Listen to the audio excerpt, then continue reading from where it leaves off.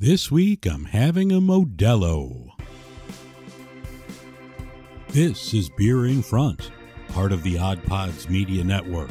Every week I'll talk about a beer that maybe we've forgotten along the way while we're chasing those check-ins and badges. Sometimes I'll have a new beer that has potential to be a classic. Being the Chicago beer guy, I'll also talk about great craft beer and craft beer news in the city of Chicago. And remember, sometimes the beer in front of you is the best one yet. That's Beer in Front, and it's coming up now.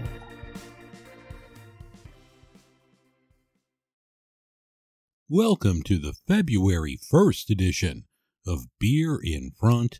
I thank you very much for listening. I have a good show this week. I'm going to have a Modelo Especial as the beer in front. I'm going to start off this week's show and tell you a story. I'm annoyed. A company reached out to me. That's the key part of this whole story.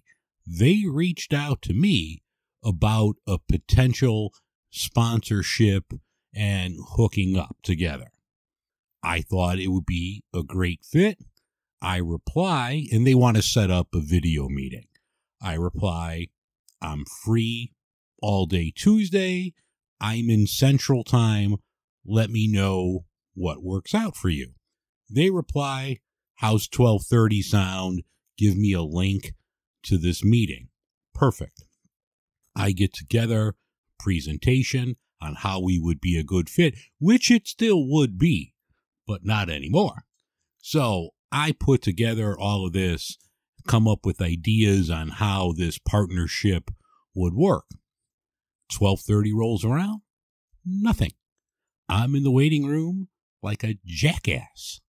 So I'm like, well, that's weird. I'm waiting for 20 minutes. I'm like, I can't wait around all day. I have things to do. I reply, hey, what's going on? I go to their website. They are based out of Oregon. So I'm thinking, well, maybe they meant 12:30 Pacific, but I mentioned I'm in Central Time. So I'm like, all right, so 2:30 comes around, which is 12:30 their time. Nothing. I'm still a jackass waiting in the waiting room. I wait for another 20 minutes and I'm done. Done with you guys. Sent an email like, what's going on? You reached out to me and nothing. I mean, I know things happen. People have to reschedule, things like that. That's understandable. But no correspondence, no email, no nothing like, hey, dude, we're sorry, blah, blah, blah. So I'm quite annoyed about this. And I'm very impressed that I'm composed because normally I would go just ballistic on this. So no new sponsorship for Beer in Front. But the moral of the story, if you are going to reach out to someone, don't ghost them. Don't pull their chain and waste their whole day. That was a good part of my day off, was sitting around waiting for these jamokes that never showed up. So moral of the story, do the right thing. Don't be a jagoff.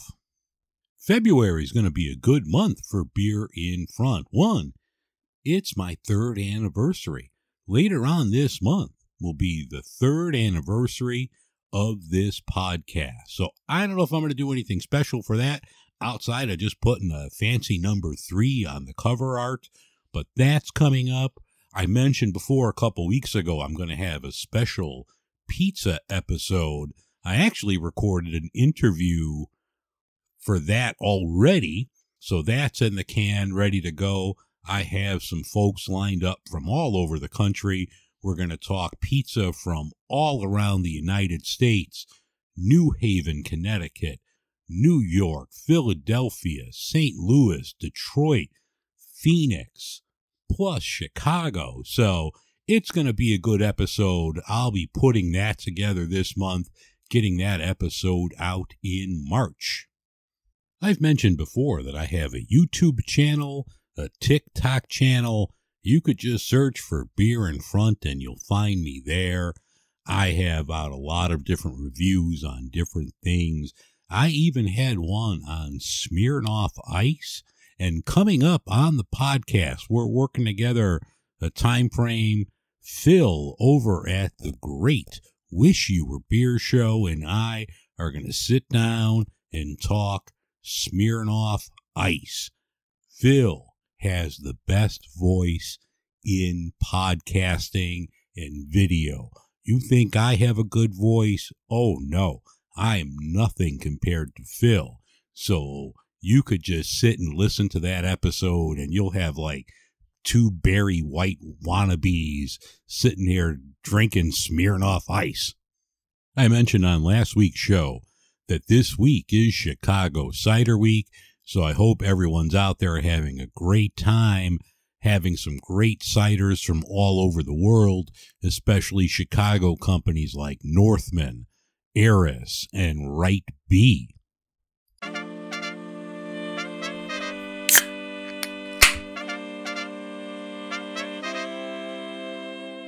In beer news this week, and before I get started, I got a bone to pick with you people.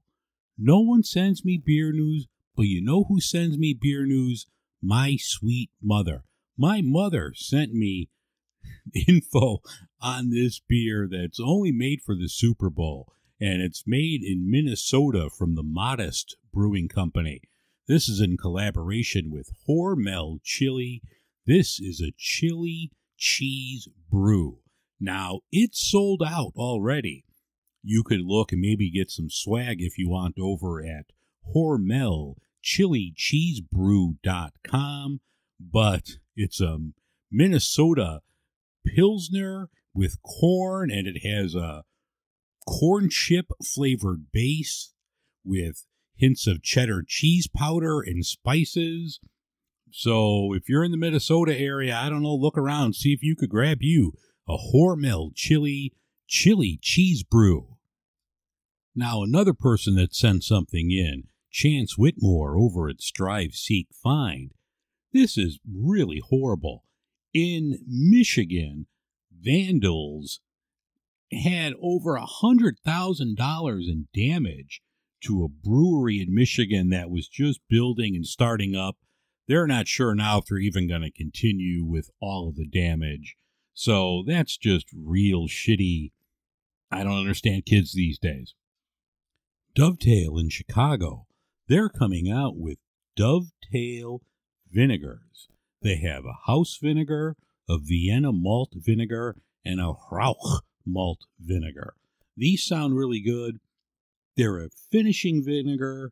They use, according to them, a hand-selected blend of misfit barrels to use for vinaigrettes, shrubs, and is a secret ingredient in chocolate cakes. So if you're in the Chicago area, head over to Dovetail and pick up one of their new vinegars. In another case of what's old is new again, Natural Light from Anheuser-Busch is coming out with a new can, but it's not a new can. They're going back to one of their earlier designs. I remember seeing this back in like the late 70s, early 80s. So I think they're trying to capture that retro feel. So look for the new, old Natural Light can near you. This week in Milwaukee, you could pick up 77 Golden Ale. This is brewed from students at Marquette University. February 4th is National Marquette Day. This will be on tap at 3 local breweries and available in cans at Fiserv Forum, which is the arena where Marquette plays, the Milwaukee Bucks play. So look for that from Marquette University. I mentioned last year on the show that legendary rock band Rush came out with a Golden Ale. This is made in Canada from the Henderson Brewing Company. Now they're coming out with Rush Canadian Golden Ale Mustard. There is a YouTube clip featuring Geddy Lee and Alex Lyson. That's terrific. I love good beer mustards. The people from Shorts sent me over a mustard after I talked about Soft Parade a few weeks ago. That's delicious. I've had other ones. Sierra Nevada, I don't know if they still put it out there, but they had a good mustard out years back that was great on brats and everything else. So if you're looking for a new mustard, check out Rush Canadian Golden Ale Mustard. Speaking of Sierra Nevada, they announced that Bigfoot barley wine is coming out soon, and this is going to be the 40th anniversary of Bigfoot. So if you're a fan of barley wines, check out Bigfoot from Sierra Nevada. I've mentioned before on the show that I'm a big fan of Topo Chico's hard seltzer and also the Simply Spiked lemonade. Well, you know who else likes them? Molson Coors, because they combined for $287 million in sales, really added to Molson Coors' bottom line. I found a cool new website to check out if you're looking for places to go to. Check out findmeabrewery.com.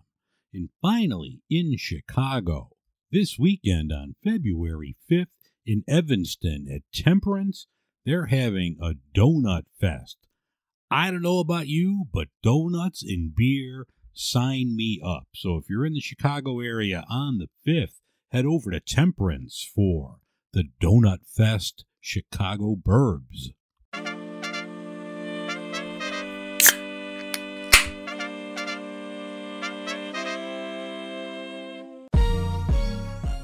Hey, you there. We've got a question for you. Are you tired of clickbait stories and the loudest voices driving discussions in culture and entertainment? If so, I'm Dylan. I'm Kendall. And I'm Corey. And we host the podcast From the Middle. We're middle-class guys living in the middle of America, in the middle chapters of our lives with points of view somewhere in the middle. We take a more reasonable and centrist approach in our discussions covering genres like comedy, culture, entertainment, and interviews, with really interesting folks like business owners, comic creators, doctors, news anchors, New York Times best-selling illustrators, professional stand-up comics, and more. We really value a relaxed and conversational podcast, one that we hope is so fun and laid back, you'll forget you're not actually hanging out with us. So search at From the Mid Pod, just like it sounds, or check us out everywhere you can find podcasts. You can check out my friends From the Middle each and every week on your favorite podcast platform. A couple beers I had this week I want to talk about. One was from 18th Street. This was a porter called The Shield. That was very good. There's another one. I would talk more about it, but I didn't have a lot of it because it was stolen from me by Ruby. Maracuya. Casa Humilde, please forgive me. I know I fucked it up. Maracuya Dreamin'. This is a wheat beer that was very good. The little bit I had was very good. But Ruby liked it more. I had some of it. It was tart. I was not expecting tart. I was expecting more sweet. So as I had a couple sips, I'm like, wow, this is really good. Being the good husband that I am, I'm like, hey, babe, why don't you try this? Well, she not only tried it, she drank it all. So I thought it was good. Ruby thought it was better, but I like everything from Casa Humilde. The beer in front of me this week is Modelo Especial. Modelo is the 6th ranked beer sold in America. I looked at the 2021 stats. Hugely popular beer. This is a golden, full-flavored Pilsner-style lager with a clean, crisp finish. Modelo has been around since 1925, so this definitely is an old-school classic. Now, according to their website, this has an orange blossom and honey aroma with a hint of herb, and it contains water, barley malt, non-malted cereals, and hops. Modelo checks in at 4.4%, so let's crack it open and have a Modelo. If I could give a score based on the can opening sound, Modelo is a 10.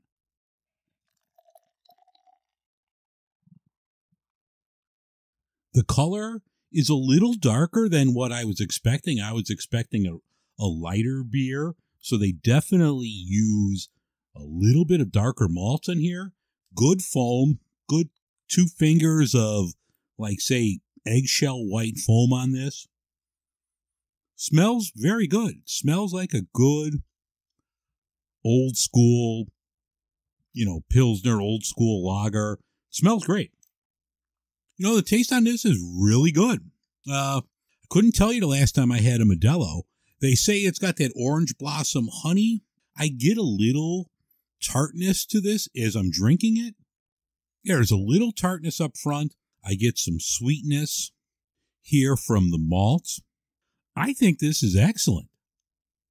It's well carbonated, has a good, aftertaste, good finish. There's a reason why this is the 6th ranked beer as far as sales in America, because it's a damn good beer. I don't know why I slept on Modelo for so long. If you're looking for a mass-produced beer that's available everywhere, you can get this everywhere. They have the classic old school bottle that looks great, that has the gold foil. As you heard from me opening, I bought this in a can. This was in a 24-ounce can that I picked up at a grocery store, so you could get it in a variety of formats. This is really good. I think I like this one a lot better than Corona. Like I said, it's been around since 1925, so they're getting close to their 100th anniversary. If you haven't had a Modelo in a while, or you're a beer snob and don't think that you would like this, think again. Modelo is really, really good. Put it in the cart. You will not be disappointed. Modelo is an excellent beer.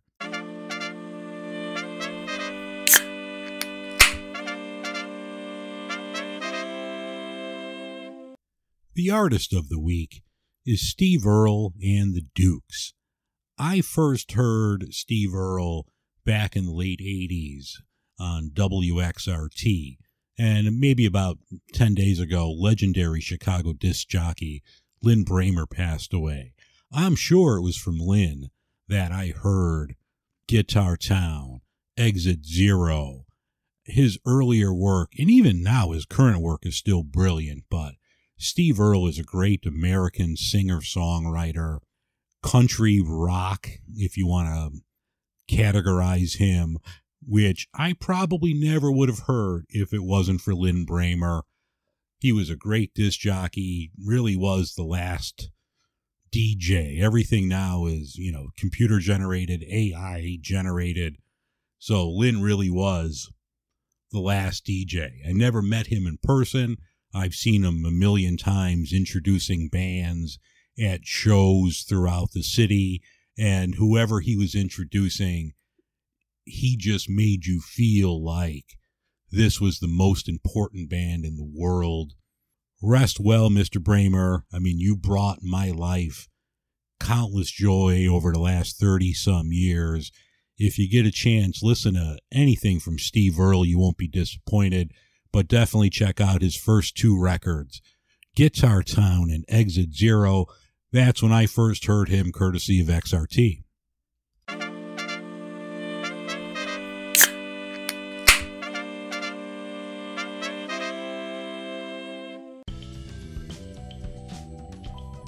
That's going to wrap things up for this week's episode of Beer in Front. I thank you very much for listening.